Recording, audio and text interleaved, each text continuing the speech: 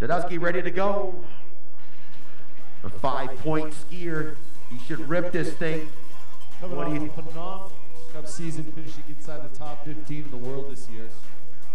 Still looking for that elusive podium, but doesn't mean he can't win the U.S. Nationals. Chodounsky drops out of sight over that first knoll where the coaches gather.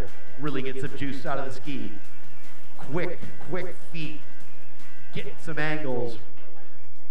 Yeah, one of Dave's big focuses right now is just being compact and solid. And he's fast by a second. Look at the scoreboard. Wow, he's letting it roll. Lean and smooth, big pressure at the top of the turn, owning this run.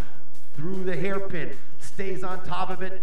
Chodounsky, let's hear it for him as he brings it to the finish line in a big lead at the split. How strong is he going to be at the finish line?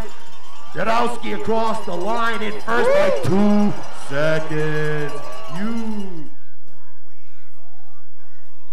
All right, Chodounsky, fastest on the hill, the first run of 51.49. Kelly going, was that enough to hold off Chodounsky? Onto the track he goes.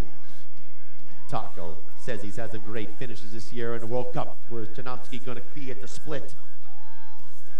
Kelly holding on the #1 spot, just came down before him.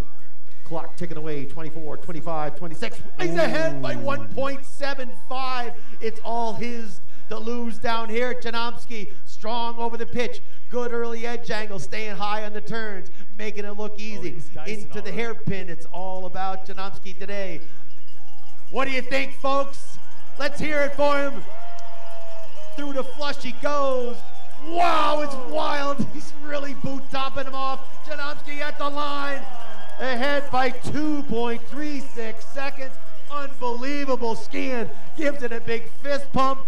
Yes, we've seen it today at Sun Valley. See it, Kelly, big hug out there.